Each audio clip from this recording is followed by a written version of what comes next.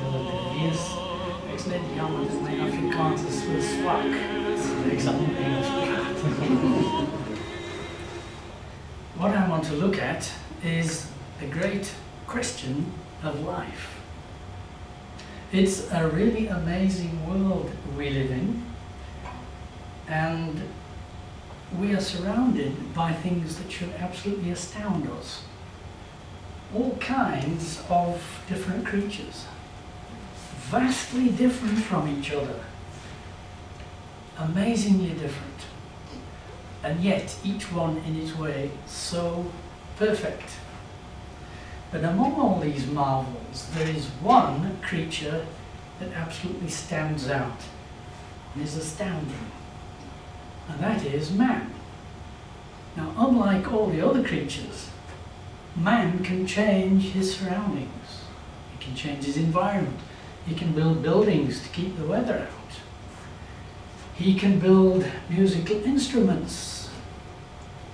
He can sing, gather together to discuss, to listen, all kinds of things that no other creature can do. Now, there are some creatures which have got greater power than man. For example, a horse can run faster than a man can.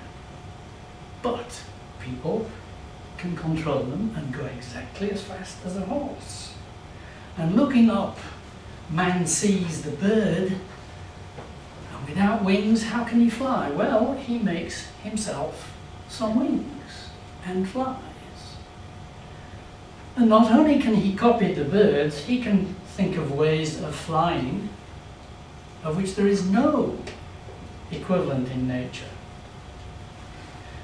And he can make aeroplanes which can fly further, faster, higher than any of the birds. And if that's not enough, he can make himself rockets which can go right out of the atmosphere, and he can even land on the moon.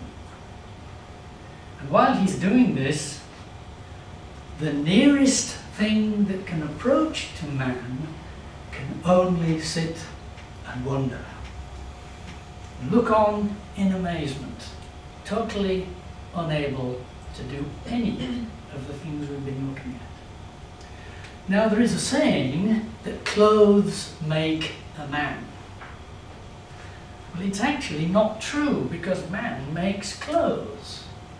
And just because you dress an animal up in clothes does not make it one little bit more like a man. Now, there are some things that you can dress up to look very human. Chimpanzees, for example. And there is an urge among many people today to minimize the difference between man and all the other creatures. I think it was Margaret Sanger who said, "A boy is a dog is a pig." You know, the idea being really there isn't any difference between man and the other animals. Now, I think that even Margaret Sanger, if she were about to board this train and saw getting into the driver's carriage a chimpanzee dressed in a train driver's uniform, she'd get off that train.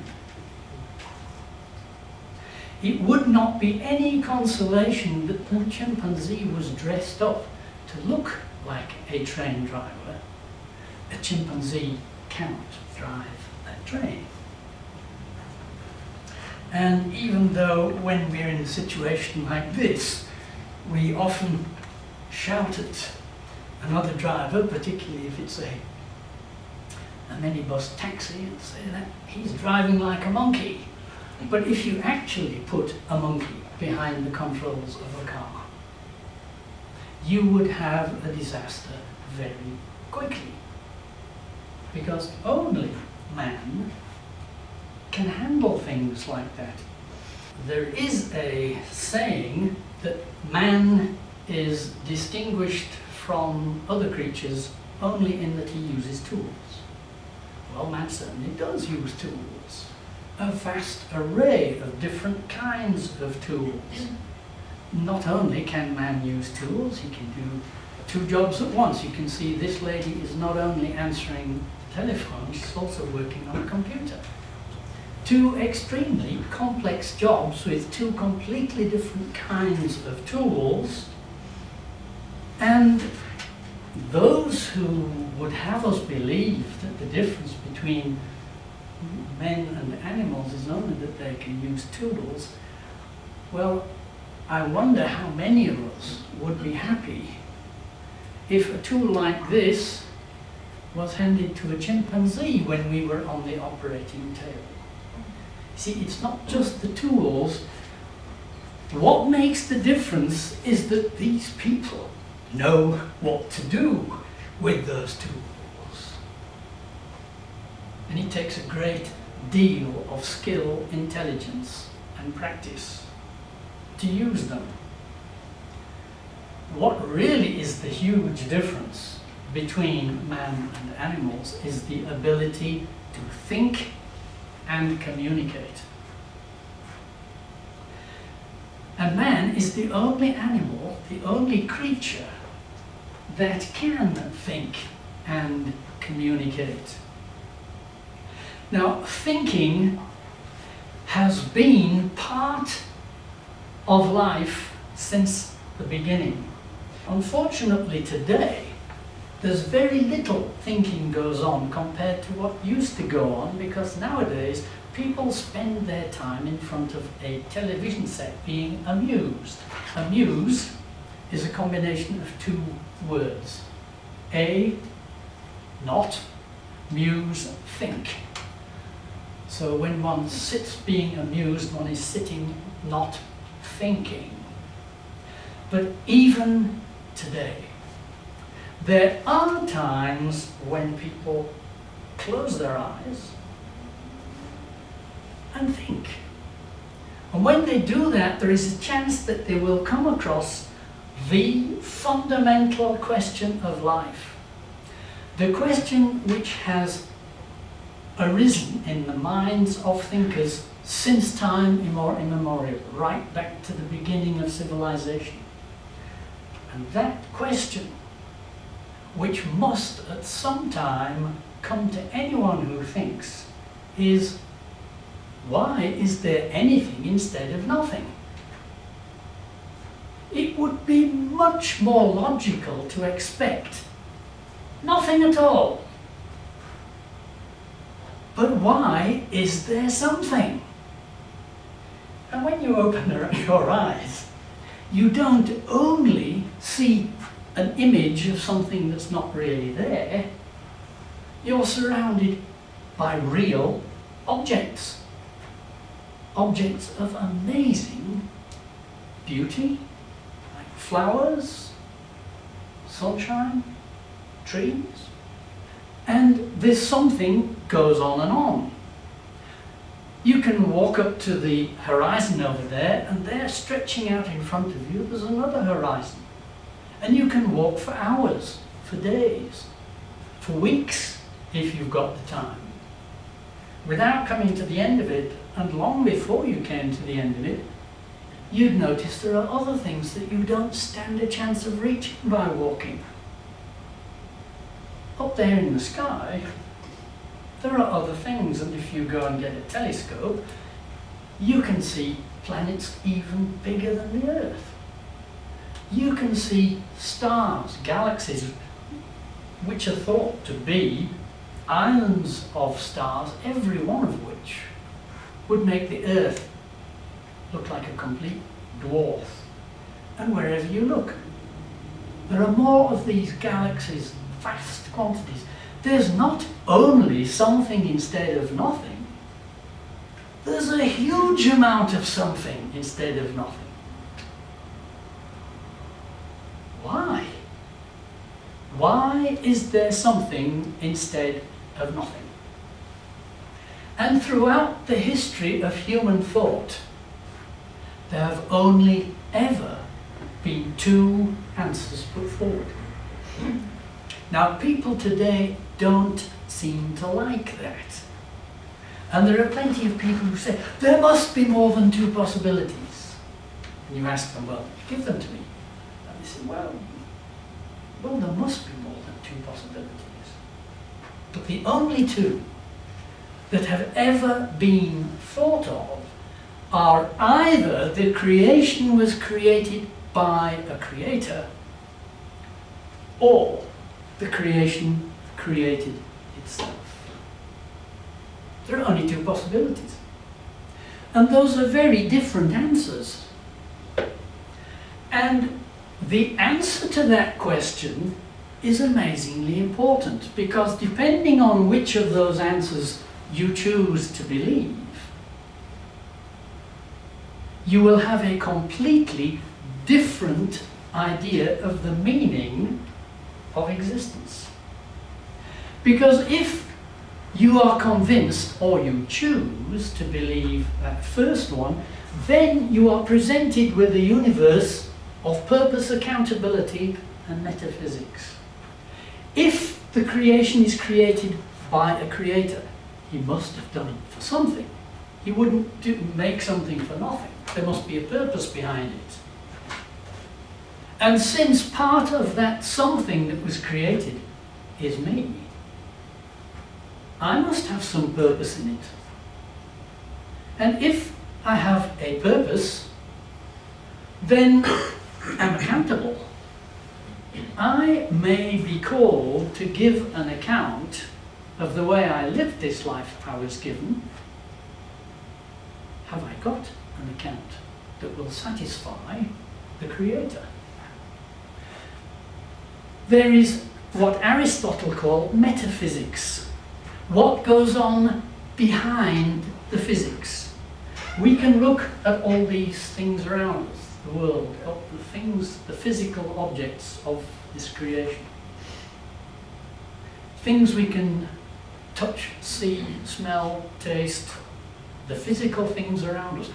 But if the universe was created by a creator, there must be something behind it. Something we can't see, smell, touch and taste. On the other hand, if the creation created itself, then we don't live in a universe of purpose, but one of chance. And there's no accountability. We just happen to be here, not because anyone created us, but just, well, that's the way it happened to come about. So we're our own boss. Nobody can tell me what's right and wrong. I've got a mind of my own, I can decide. It's my body, I can do with it what I want. It's my life, I can live it the way I want. And there is materialism, because the material world is all that there is. If you can't see, touch, smell, taste it, it's a myth, it doesn't exist. So one has a completely different view of reality. If you accept creation was created by a creator, or the creation created itself. Well, what have we got to make us to choose between the two? Human nature being what it is, by far the most attractive is surely this. Most people would like to be their own boss. I don't want to be told what to do with my life. It's my life, I can lead it the way I want. So, as far as I can see, the only reason for choosing this option rather than that is if the evidence leads one to think this is true and that's not. Because for most people, I'm quite convinced this would be the more convenient alternative. And yet, when we look throughout history, throughout all the societies that have been recorded in history, all of them have gone for this. They've all gone for the idea of a creator. Until very recently, this worldview was a tiny minority worldview. You look at all the civilizations of the past, they were all religious. They all believed in gods, goddesses, or one god. We might ask, why was this worldview so common, so prevalent, when in a way one would say it's got less to offer to the ego than the other one? The reason is usually called the argument from design. If you find a watch, you would never say this created itself, because you have an experience of the material world, and you know that things like that do not create themselves. They need a creator. Well, when we look at the creatures, like for example man, we find all sorts of complex organs, each one far more complex than the watch. Every single cell in this body is millions of times more complex than a watch. There's a brain here which has more computing power than the best supercomputers. So throughout history people have said, look, this can't have happened by chance. Something like this needed a designer. As David said in Psalm 139, I am fearfully, wonderfully made, and this my soul knows well. So when one looks at the, shall we say, the great thinkers of our civilization, as Johannes Kepler, he said, the privilege of a scientist is to think God's thoughts after him. And Isaac Newton, who said the great value of his work was showing the greatness of God. And we have James Clerk Maxwell, the father of everything to do with electricity and magnetism, microwaves, just about all communication systems. He said he gained his insight into his scientific work by seeing the way God works in the Bible. Then there are many others, Michael Faraday, for example. They all opted for this. The creation was created by a creator because they were so convinced that the evidence of the creation shouted, creator. The choice we make will have a huge influence on the way we live, whether we know we are accountable or whether we know we are our own boss. Depends entirely on that choice. And people who want to be their own boss have looked for ways to be their own boss. One such person, Charles Lyell, we'll look at him in future lectures. He was a lawyer, and he turned his attention to geology. And he had a great design in his work in geology. And after he'd written a very famous textbook called Principles of Geology, he wrote to another man, who you may well recognize here, his friend Charles Darwin. And he said, I have destroyed the book of Genesis without mentioning the Bible. And Darwin, then building on his work, published another book which was even more influential than Principles of Geology. Now we tend to think of Darwin as the inventor of the theory of evolution. It's not true. The theory of evolution had been around for a long time. He learned evolution from his grandfather, Erasmus Darwin, who had a theory. But the problem with the theories which had been put forward was there was no mechanism. everybody would look at the complexity of these creatures, at the impossibility of one turning into another, and say, well, I wish it was true, but they didn't have a convincing argument. Until Darwin latched upon an idea called natural selection. Now, it wasn't his idea, it was put forward by another biologist, and the other biologist put it forward saying this was the means by which the weak and unfit are weeded out. Darwin twisted the idea a bit and said, no, this is the mechanism by which the more fit come about. Now, the story with natural selection is, given some living creature, now how that comes about we conveniently get. Darwin said he thought it probably started in some warm little pond, he didn't know how, but well, if it starts there, at every reproduction there are small changes.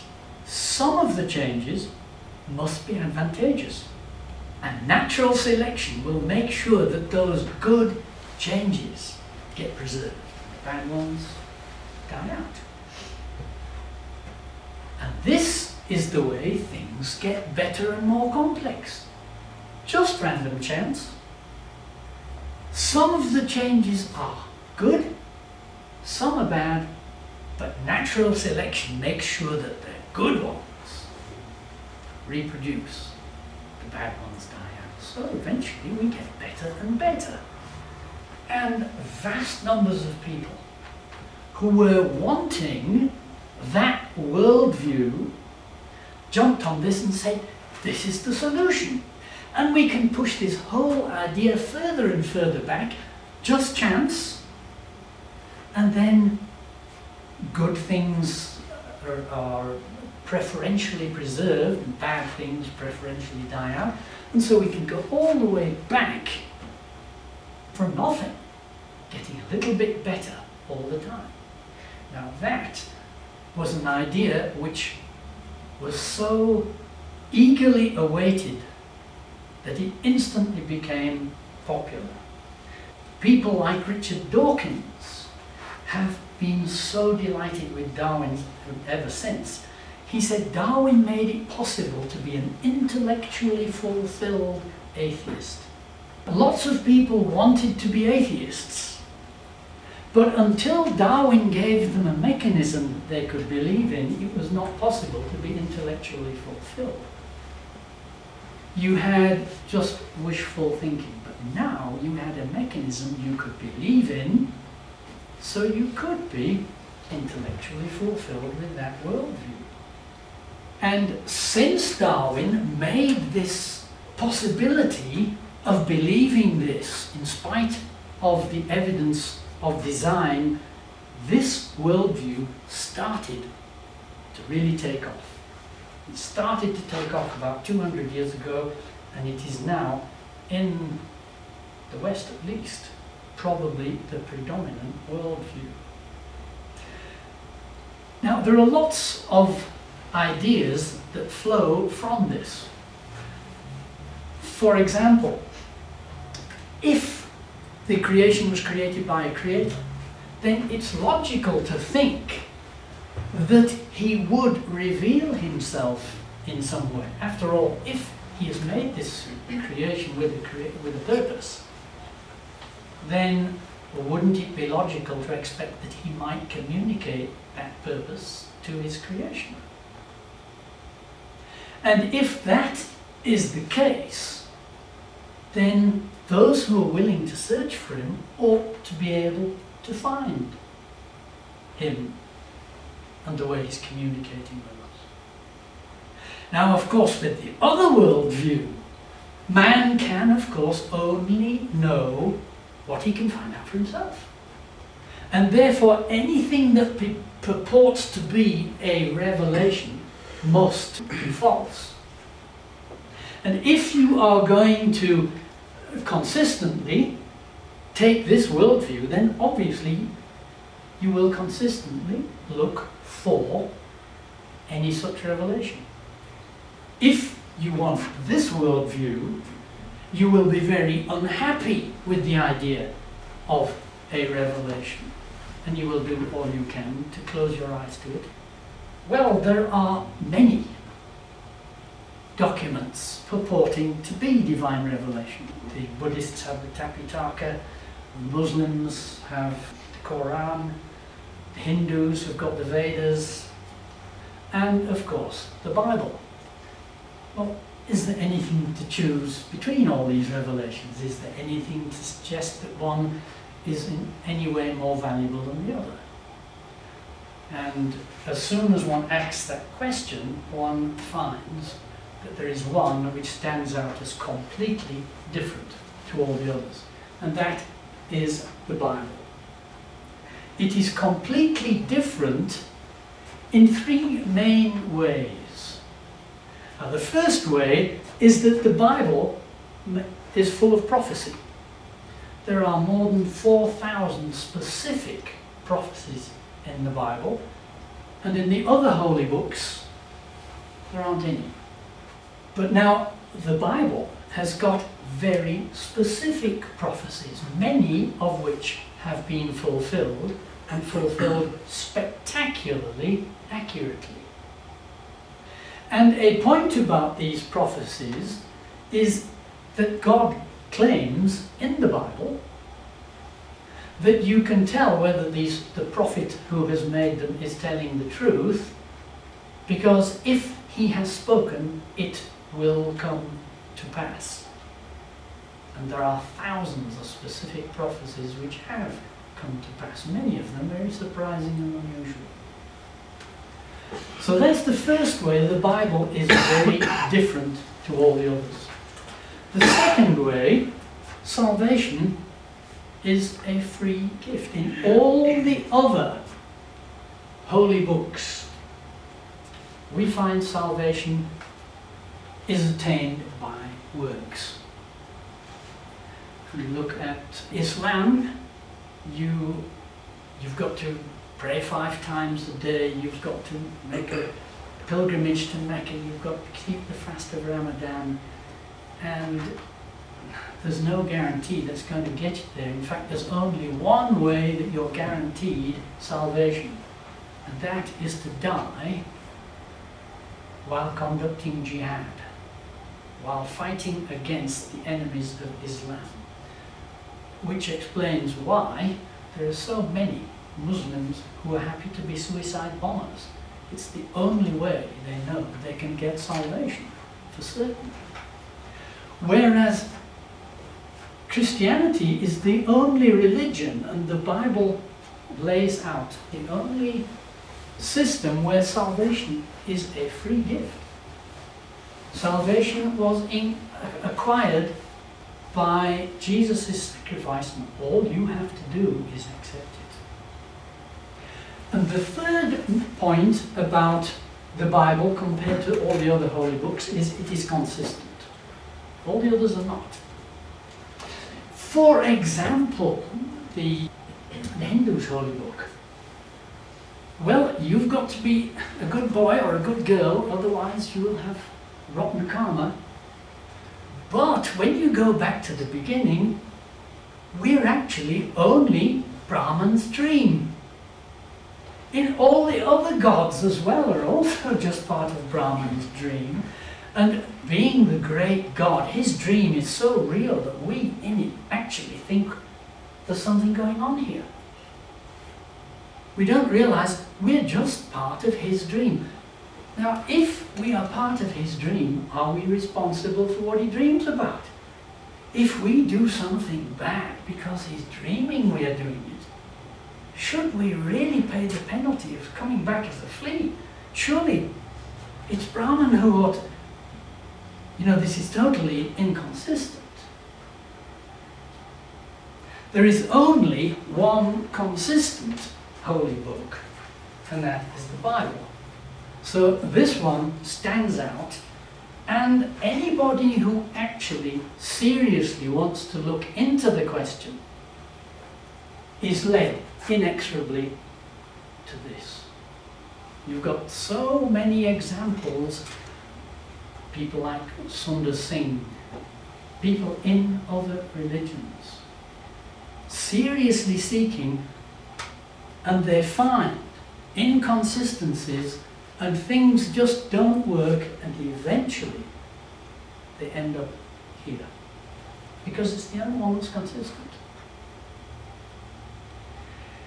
And therefore it is the only one which is a threat to the other worldview. And anybody who looks into it has to realize this is a very serious threat. Even if the only thing to go on were its prophecies. Now there are thousands in the Bible, but just to look at 3 of them, it speaks about the future of many cities. One of them, Tyre. Now Tyre was a big city, a very prosperous city, a very strong city. It had huge walls, it was very prosperous. And if you look at Ezekiel chapter 26, there's a prophecy against Tyre, and it says, many people will come against you. They will fight against you and overcome you. And Nebuchadnezzar will come and destroy you. And then it makes an amazing prophecy. It says that even the dust will be scraped off the rock and thrown into the sea, so that there will be nothing left, and it will be a place where fishermen spread their nets. Well, Nebuchadnezzar did come, and he destroyed the city and left it a heap of ruins. But the rich people of Tyre, having a powerful fleet, sailed to an island and built a city there. They built an even stronger fortress. When Nebuchadnezzar had gone, there were lots of attempts to rebuild this city, and always an army would come and destroy it. And eventually, this was the powerful city. This was a heap of ruins. Then Alexander the Great came along. He didn't have a powerful navy, and he wanted to capture Tyre, so he took all the broken buildings, all the tumbled down walls, and built a causeway out to that island, and he scraped every single thing off that rock, even the dust, and it was left a smooth, bare rock. And today it's the same. It's a place where fishermen spread their nets. And of course, the greatest prophecies are about the Messiah, Jesus. Very many of those have been fulfilled, but there are quite a lot which have not yet been fulfilled. And this is a source of great distress for those who want to hold the worldview that man is autonomous, that the creation created itself. You will find that they are extremely unhappy with the Bible. You will find that the people who want to have that worldview are not fighting against the Quran or the Tapitaka or the Vedas. Their fight is against the Bible. There have been many very well-known, very clever, very intelligent people engaged in this fight against the Bible. One, Julian Huxley, a very influential man, the first Secretary General of the United Nations Educational, Scientific and Cultural Organization.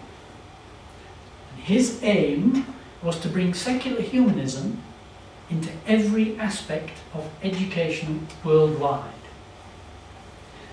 and to bring in evolution and to wipe out everything to do with Christianity in education. An interesting man. On a television program, he was asked about evolution, and he made an amazing statement. He said, "We all jumped on the origin of species because the notion of God was a restriction on our sexual morals." Now that ought to strike one as a very strange thing to say. Here's this man promoting evolution worldwide in the education system, and he gives the reason for jumping on the Darwin bandwagon, not the fact that there's a huge amount of evidence, not the fact that it's a totally convincing theory, or that it's proved, but because the notion of God was a restriction on our sexual morals.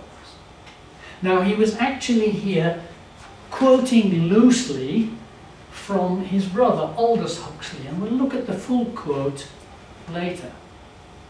But you can see what they really dislike about the idea of God, and of course he means the God of the Bible, because being a philosopher and looking into it, he knows perfectly well he can disregard the others. They're all inconsistent. What he dislikes is God's moral standards. And of course, God is very strict on his moral standards. You shall not commit adultery. Atheists don't like hearing that.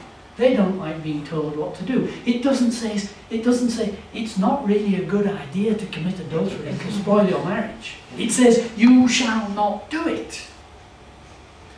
It says marriage is honourable among all, but fornicators and adulterers God will judge. It's not God might judge them if he gets round to it.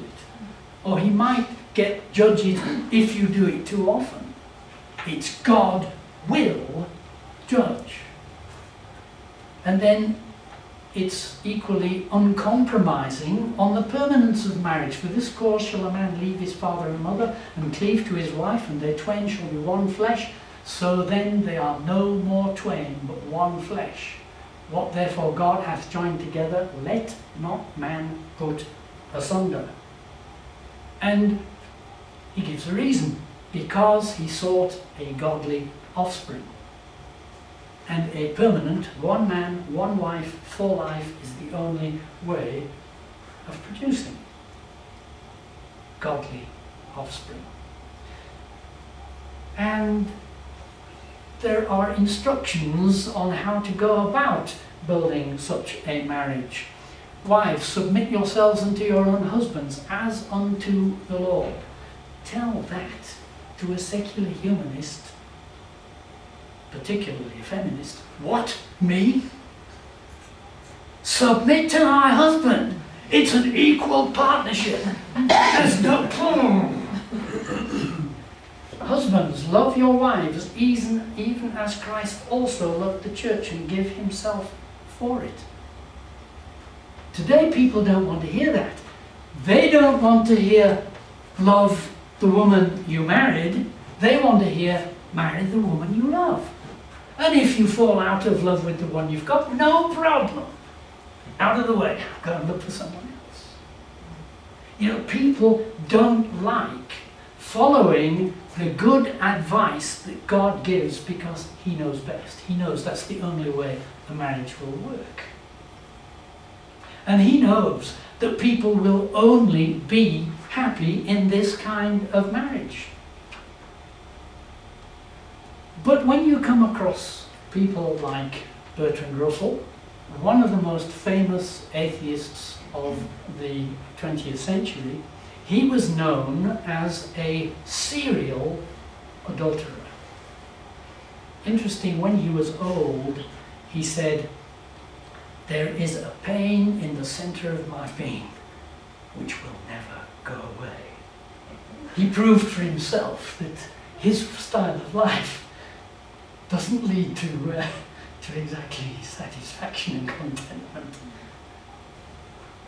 But it's not only sexual freedom that's required by the atheist, the secular humanist. Julian Huxley on that television program was loosely quoting from his brother Aldous Huxley, and the full quote is this: "The liberation we desired was simultaneously liberation from a certain political and economic system and liberation from a certain system of morality. We objected to the morality because it interfered with our sexual freedom. But that's not all they want. They're dissatisfied with the political and economic system that had arisen in the West, particularly in Europe and America.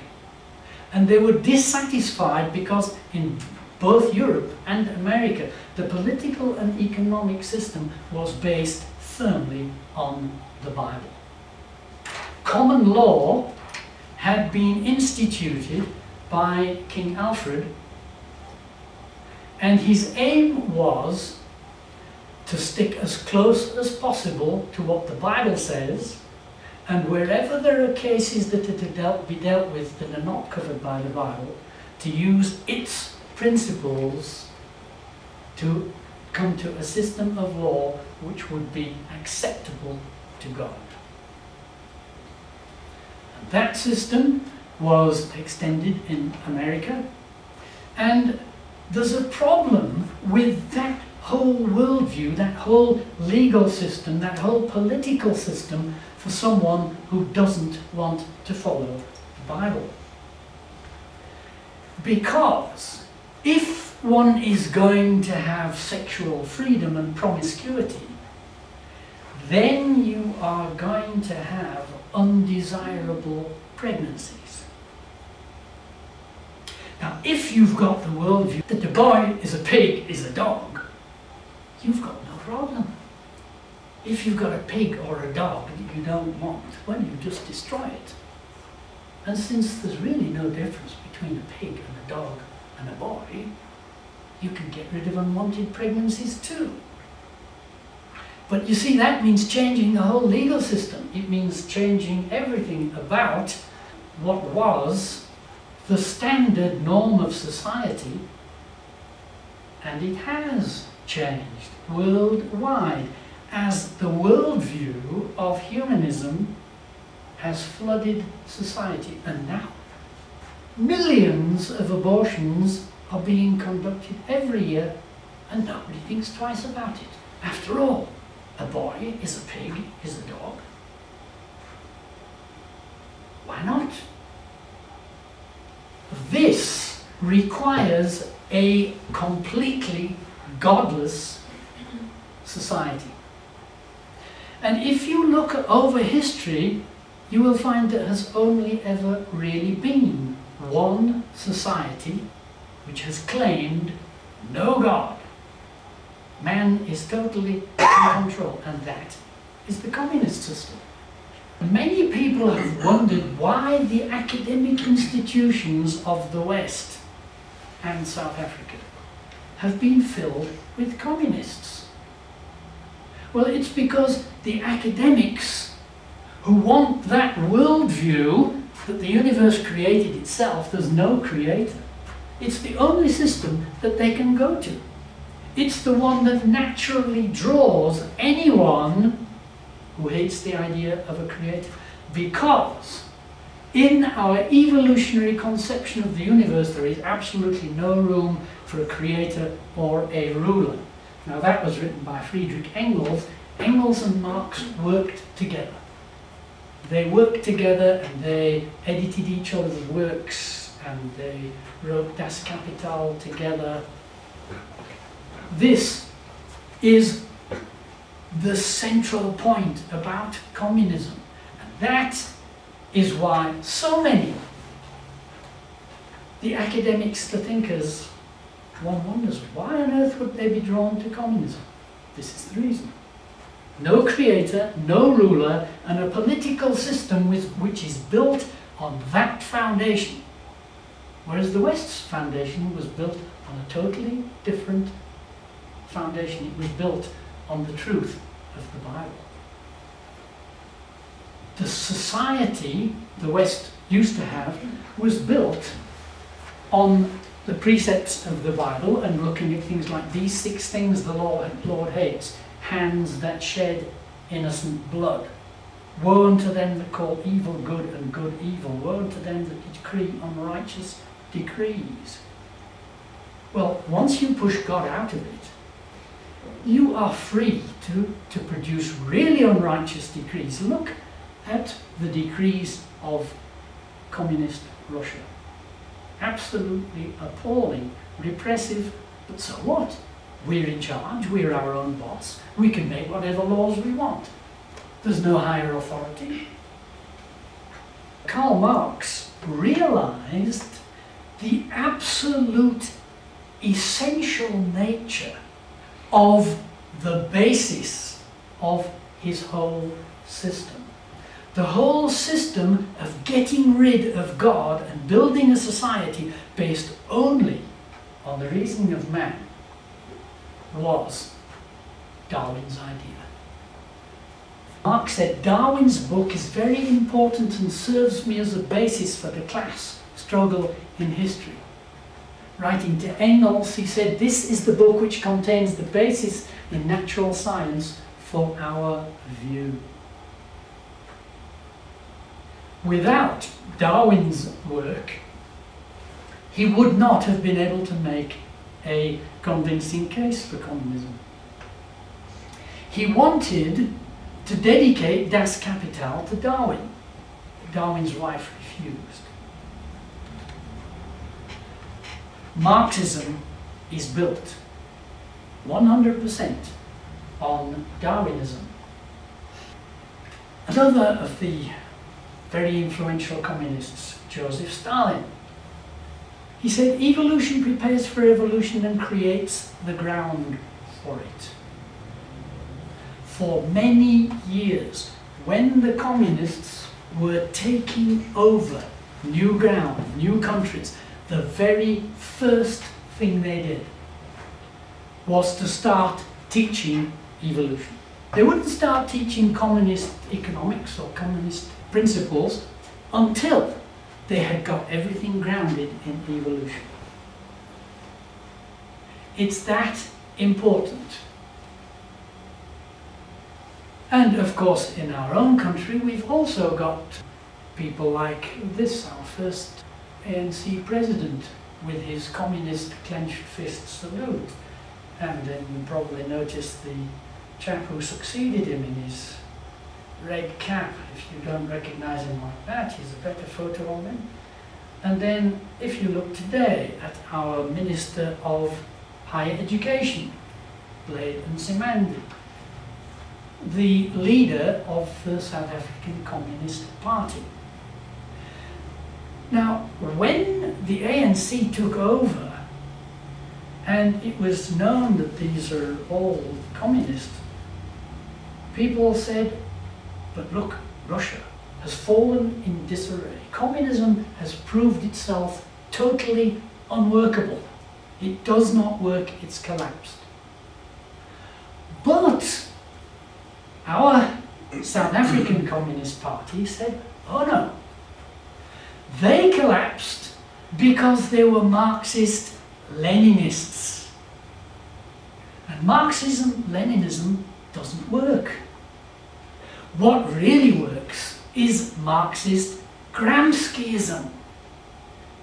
Gramsci, Antonio Gramsci, was one of the founders of the Italian Communist Party.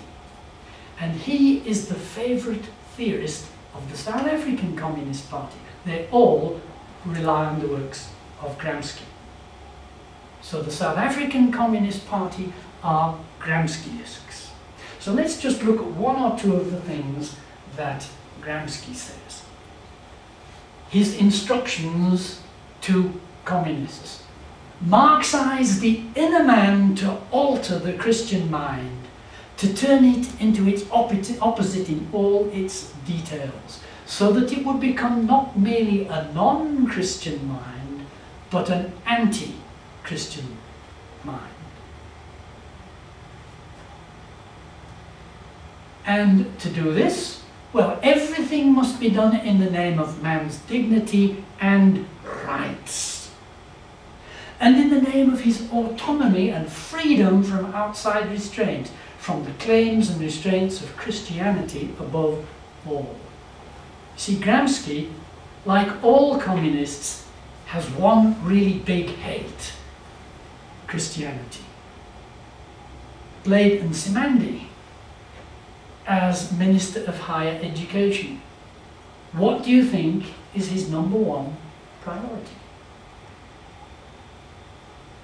Have you looked at the school syllabuses these days? Have you looked at what's going on in the schools? Not surprisingly, what's going on suggests that his prime aim is to trample the Bible. And in typical communist fashion, the first thing to be done in driving out the Christian worldview is bringing evolution into education. When we see evolution being taught, we are told this has nothing to do with religion. This is only to do with scientific fact.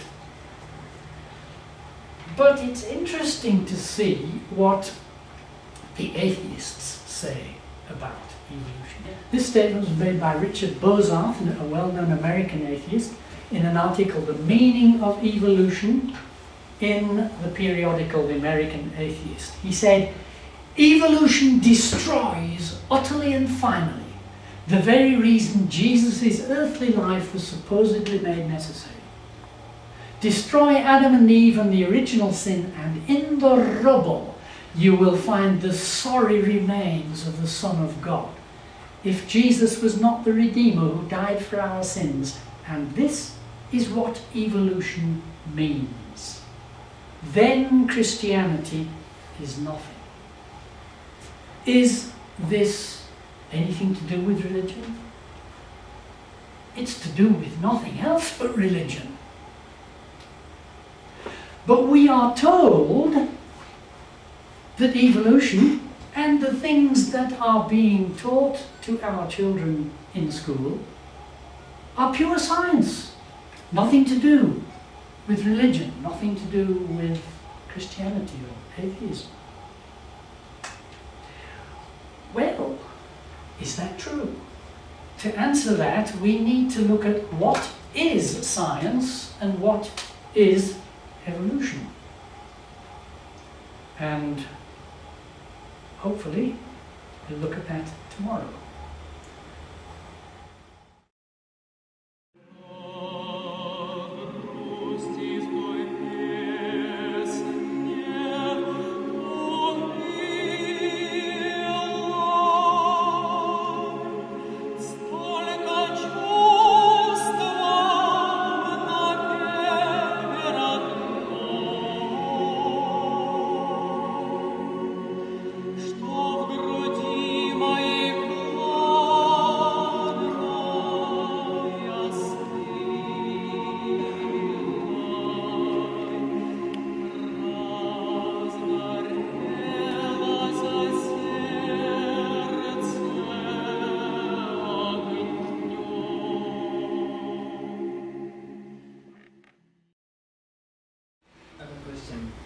There's concrete evidence that there is like fossils and everything. First of all, I am a Christian and I believe on everything, but how does that fit into the Bible? I mean, is it billions of years old? Well, the rock art evidence is there, so what? Well, the rock hard evidence we will look at not next time, the time after. The rock hard evidence is rock hard. But it's rock hard in favour of what? There is a grade 5 textbook that I've been looking at. It says, a fossil is the remains of a once living creature more than 10,000 years old. When I saw that definition, I was really amazed, because I've often seen definitions of fossils before, and the definition, I checked it in all the dictionaries I have. It says a fossil is the hardened remains of a formerly living creature. So I wondered, why are the children being given the definition? It is the hardened remains of a creature which is more than 10,000 years old. Now, there's only one reason I can think of for putting in that as part of the definition that it's more than 10,000 years old. Because if you pick up a fossil, you've definitely got a fossil. You can see it's a fossil. And by definition, it's more than 10,000 years old. Therefore, the Bible must be wrong. Because the Bible doesn't go beyond 10,000 years. So you have got a definition there which you won't find in a dictionary. But it's a definition that guarantees the Bible is wrong. Now, you can find places where fossils are forming. It takes exceptional chemical and bacterial conditions, but you can find them forming, and you can have something fossilized in about 2 weeks. And you pick that up, and it's definitely a fossil. It looks just like any other fossil. But you know that 2 weeks ago it wasn't a fossil at all. But by definition, it's more than 10,000 years old.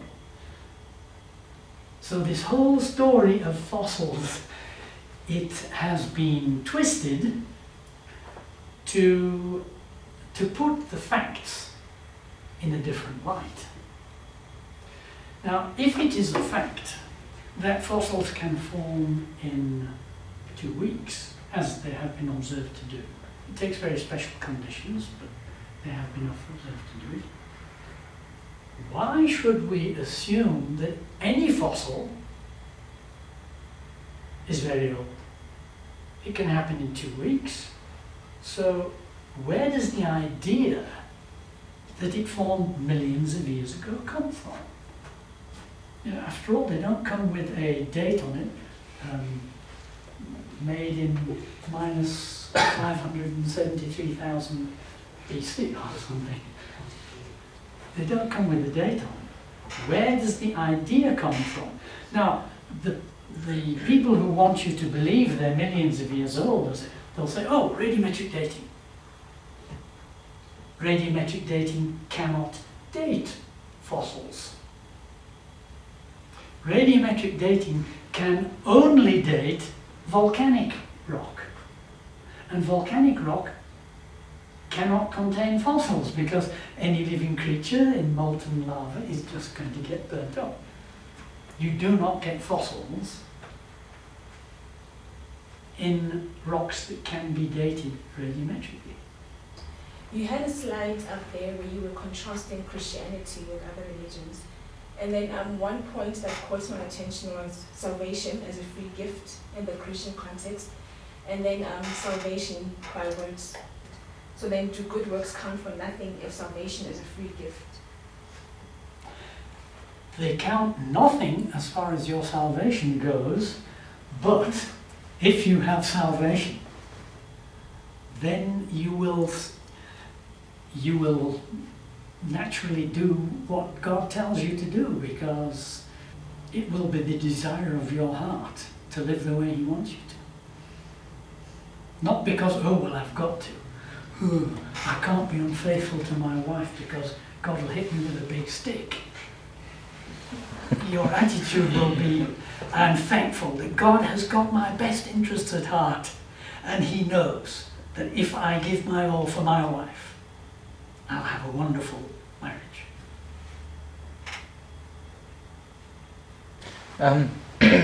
I have a question concerning Christians that already believe in God, they believe in what Jesus did on the cross, and they still believe in millions of years. They believe in the whole natural process of evolution and so forth, that God, it's a way that God used it to bring this.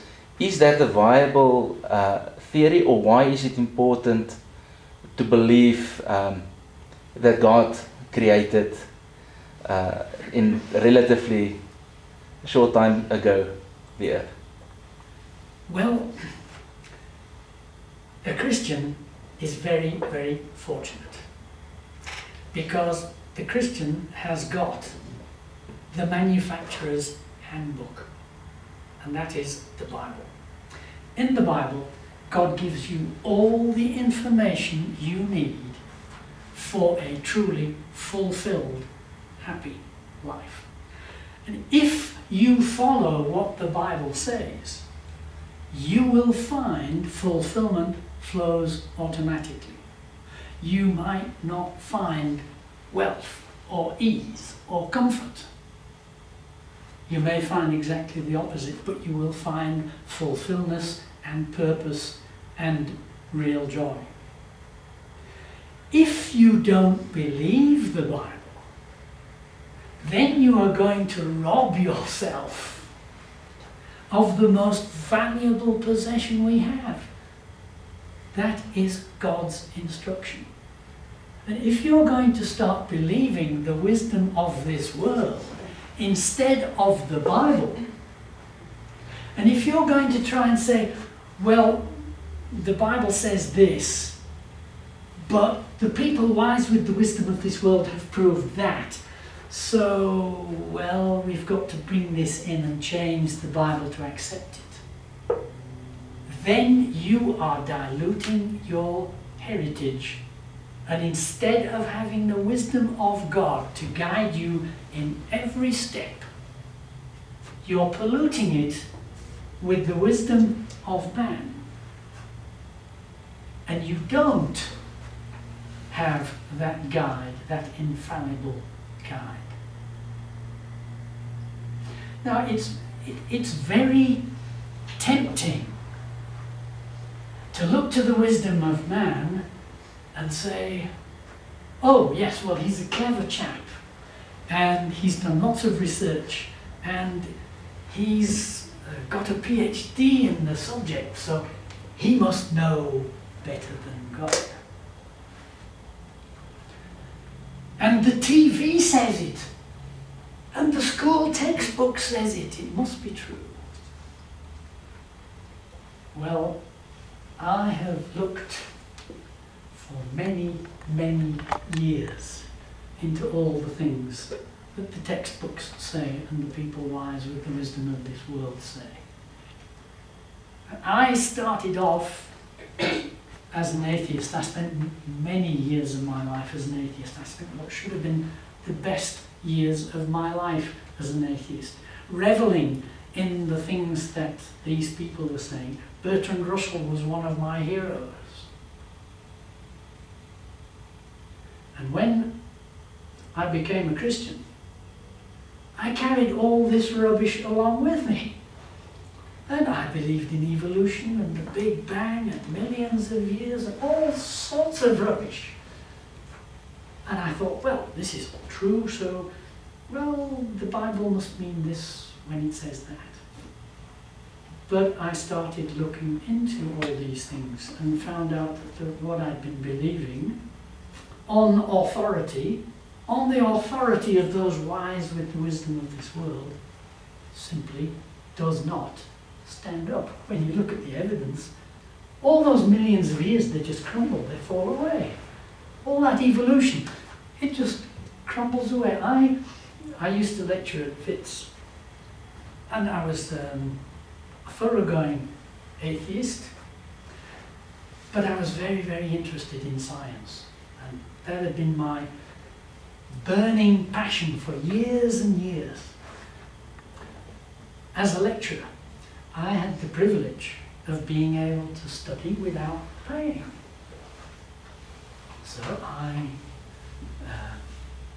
studied biology, and we were given all this stuff on evolution, all very convincing. I mugged it all up, read the textbook, did the exams. Absolutely certain, confident evolution is true.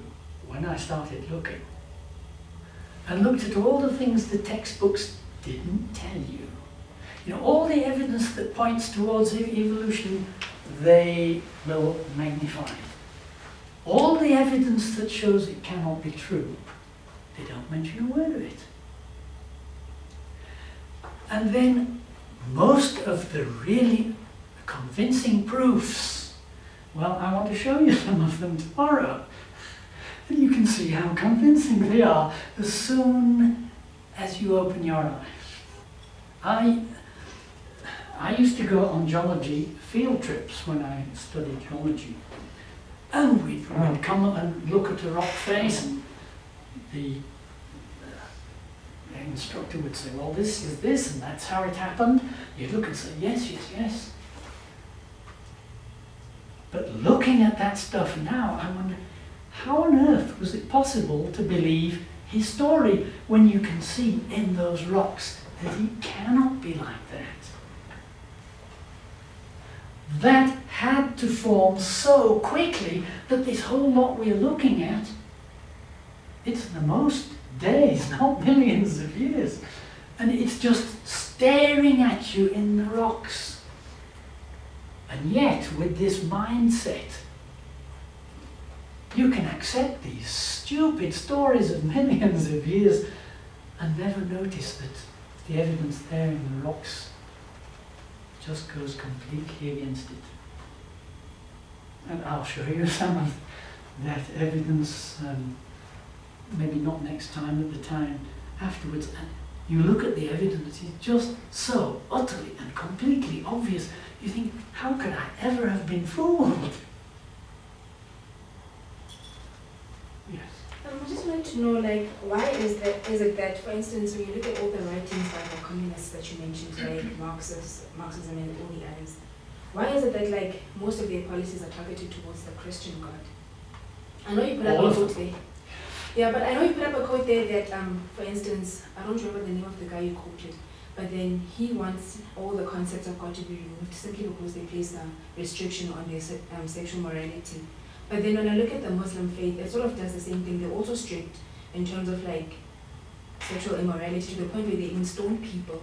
So I'm just wondering, why are all of them targeted towards the Christian God? Even with atheists like Aleister Crowley and Marilyn Monroe, they're all targeted towards the Christian God. They are It all, can't be simply based on the fact that every single one. Simply because all the others they can see are false. so they're targeting the Christian one because they know it. That's the only one which is a threat to them. It's the only one that's consistent. It's the only one that could be true. The others, their internal evidence shows they cannot be true because they're not consistent. The Bible is the only one which is a threat to the atheist because he cannot dismiss it. You can dismiss the Quran. You look at the Quran, even Muhammad admitted it is inconsistent. And he said, where it contradicts itself, the things I wrote most recently are true and the others are false. So there you have Muhammad himself admitting it's not consistent. Well, you know, if this has displaced those and those are now false, what if he'd lived another year? He might have written something which showed that was false too. So what is there in the Quran that you can take as being God's word? You know, he wrote this, but now he wrote that, so this is false. He wrote that, but he wrote this, so now this is false. It is just not, you can ignore it. If you happen to be born into Islam and you've been brainwashed, then, well, you just sort of accept it. Until you come up with the truth, and there are vast numbers of them. People in Islam who you don't hear it reported in the newspapers, but there are vast numbers of people in Islam turning to Christianity because what they've got is simply not satisfying. It's not consistent and it's not true. There's a very interesting DVD. It's called Islam Rising, and one of the people involved is a former Hamas terrorist, and he went to America to set up terrorist cells there and to do lots of Muslim propaganda. There's a huge amount of Muslim propaganda I don't know if you've noticed how many films there are. Totally untrue, pro-Muslim, anti-Christian propaganda, things like Robin Hood, City of God. It's a case of your enemy's enemy is your friend.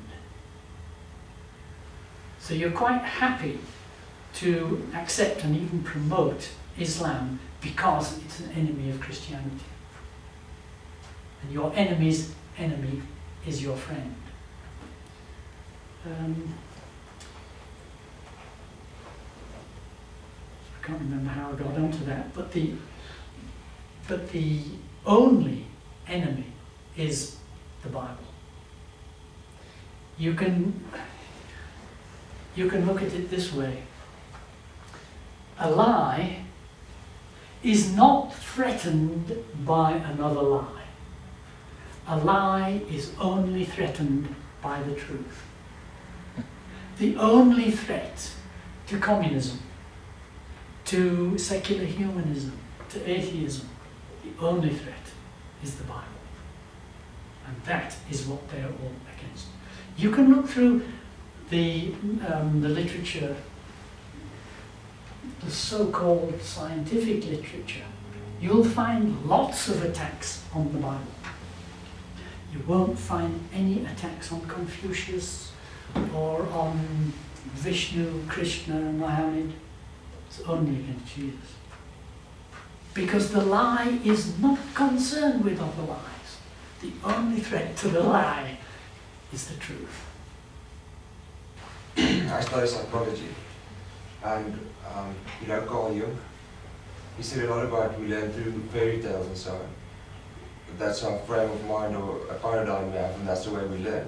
So then we grew up with magicians and so on, and we think, okay, they do great things, but they're not real, they don't really exist. And then we learn about someone like God, and then we think, okay, maybe he's just also, maybe like a fairy tale or magician, but then you think, but he is real. And that's amazing to think that he is real. It's not just a fairy tale or something, he is as big as that. It's not just like in a fairy tale book or something. Yeah, well, Carl Jung is a fairly typical anti-Christian. And now this whole story about magicians, it's just a fairy tale. That, I think, you will find a very strange story to someone who comes out of a culture where it has not been hidden. When I first came to Africa, I went to Nigeria, and I was a complete atheist, and it amazed me to see these people indulging in witchcraft, which I had been brought up to think, well, there's nothing there, it's just superstition. How wrong can you be? Witchcraft is real and it's powerful. And the only reason why people in the West ever got the idea that it was not is that Christianity was more powerful. You see, when Christianity went to Britain, Europe, the whole place was ruled by very powerful magicians called Druids. And it amazes me when people read of Elijah and the prophets of Baal, they sort of think, what a joke, these people calling down fire. Well, Isaiah challenged them to something they normally did. That's why they were quite happy to say, fine. His challenge was, you kill that bull, put it on the wood and call down the fire. And I said, well, sure, we were doing that all the time. The amazing thing was that it didn't work. And that's exactly what happened when the early Christians came to Europe. The Druids terrorized the people and they did what they wanted. Every year at Halloween, they would go to the village and decide on a virgin that was going to be sacrificed. They'd go to the house and say, give up your daughter. Now the people did it not because they wanted to get rid of their daughter, but they knew perfectly well that if they didn't give their daughter, instead of her being put on the sacrificial pyre and the fire called down to burn her up, they would call down the fire on their house and burn all of them up. And this was a reality to them. But what happened when the Christians came, full of the power of the Holy Spirit, they said, "We stand against you, Druids, in the name of Jesus." And their fire didn't come down from heaven, just as with Elijah. So the Druids, having lost their power, they succumbed. Christianity took over for the very simple reason it had the power to break the witchcraft that had been ruling the people. The people turned to it because this is power which can overcome what they had been afraid of. And now, throughout the time when I grew up, people would think, oh, witchcraft, it's a joke. Because witchcraft had died out under the power of Christianity. Now it's coming back very rapidly. There's a huge following of witchcraft throughout the formerly civilized world. And I can assure you it's as powerful as it ever was. And the reason is that the church has lost its power. Instead of believing the Bible and living by it, they believe what the people wise with the wisdom of the world tell them. I have come across revival where God is working in power. He works in miracles and Satan's chains are broken. But it's very, very few, and it's only among people who take the word of God 100%. This is true. I've never found anything like that happening among compromisers who put the wisdom of this world in as well. It just doesn't happen. No. So Christianity largely has lost its power, so witchcraft is coming back very strongly. And you don't have to be in witchcraft very long before you realize you've really got power here. I used to know a witch who could do all sorts of things. One of the favourite things she used to do was call down plagues of frogs on people she needed to conjure against. And their house would be full of frogs, their cooking pots full of frogs, their beds full of frogs. Their life was made a misery from frogs. Why? Because she could call down the power of the spirits which ruled her. Now, there's a huge price to pay. There's a huge price to being a witch or a wizard. You have to submit yourself completely to the spirits that indwell you and they rule over you. Now, this particular woman, to show her submission to the spirits that gave her the power, they demanded that she eat her food on her hands and knees off the floor like a dog, just to show her submission to them. Now, I came across a European girl who was a witch. She was a very beautiful girl, and girls really like the idea of being absolutely irresistible, and men just cannot help falling for her. And she sold her soul into this for that power. But that didn't do her any good either, because she was used to destroy the testimony of any Christian in the Durban area who had a testimony for the Lord. And what would happen is that the spirits dominating her would say, "Get ready, you're going on assignment." So she'd put on her makeup and her nice clothes, and she said the last thing she remembered was locking the door behind her. And she knew nothing until she arrived back home and unlocked the door. The whole of the time she was out, she was so utterly and completely under the control of the spirits dominating her, she did not know one single thing she'd done. But she said she knew she had succeeded because every time she got home, the condition of her body told her she had had sexual intercourse with somebody and she had no idea who. So, you know, Satan's wages are pretty bad. He doesn't give satisfaction.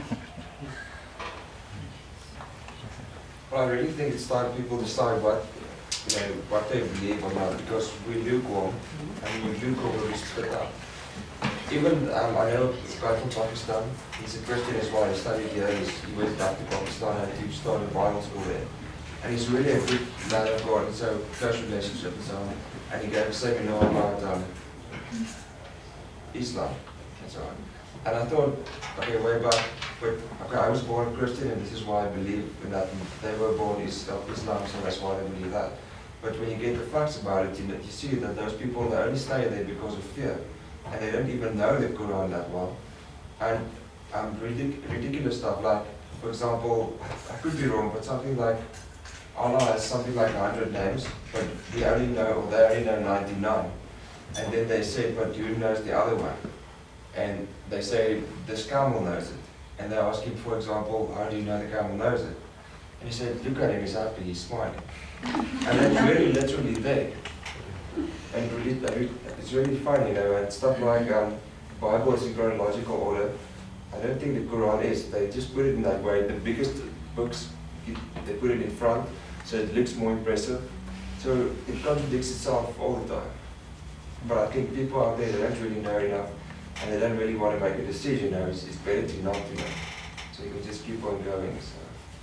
Yeah, and a point about the Quran is it's so boring that it's very difficult to bring yourself to read it. I resolved to read the Quran a couple of years ago, and I struggled on for a few days, but it is so boring. It's so, you know, it's just so obviously not true. You know, there's nothing in it to draw you. It's just not worth reading. What can we do to, not to convince a Muslim, but if you have a friend or something, yes, we pray for that person, but what more can we do for? Well, I think a good thing to do would be to get that video, Islam Rising. And the chap Kamal, who was a mass terrorist, he tells of how he got saved. All that happened was that when he got injured, 2 Christians looked after him as if he was their brother. Yeah, I think the biggest weapon, if I can call it that, Christians have is love. And even Jesus, he came here and he was a prince and so on, but he didn't tell us what to do. You must do this and do this. He just lived by example. He didn't judge anybody. He just lived by example and through love, and that's why people followed him. And I think when people who don't believe see that love in you, they will think, but what is it, that thing you have? They want to get to know it better. And then they would actually start looking for it. But if you tell them what to do all the time, you actually chase them away and think, no, don't tell me what to do. So I think your example, the way you live your life, is your biggest testimony. And through love, that's all. And the other thing is, sorry I speak too much now, but sometimes when you spread the word and so on, we feel this pressure, you have to do the actual catching, but we don't do that. We only cast the lines, Jesus does the catching. So immediately the pressure is off you. You just have to cast the line and Jesus will do the actual catching. You cannot save anybody. It's Jesus, it's the Holy Spirit that does the whole thing. All you have to do is be available. What effect does evolution have, that kind of worldview, on all this rise of stuff that we see, like the New Age and even Hollywood, sexual promiscuity, the whole shebang? Is there a connection, except that they are from the same source, or are they intertwined or not? They're very much intertwined, yes. And maybe we'll look at that tomorrow, but you've got a worldview which says everything happens by chance, There is no meaning to life. There is no responsibility to life. The only thing worth doing in life is looking for pleasure. And we have a huge drug problem. And why not? There's no meaning in life, so why not spend your time hallucinating? At least that's interesting. It's fun. At least it's fun for a while until you're addicted and can't do without it. But why not? Why shouldn't I? I can do what I want with my life. And since there's no meaning, I might just as well get high on drugs. It goes hand in hand with a worldview of meaninglessness, lack of responsibility. The evolutionary worldview has had a huge influence on society. And if you come across most children today, they are so brainwashed by television, DVDs, and school. Christianity is a fairy story, and millions of years are a solid fact. But praise God, I was like that, and he broke into me, so he can even break into the kids. You know, the truth is so much more powerful than the lie, that when the crack opens, that dynamite can just blow it open.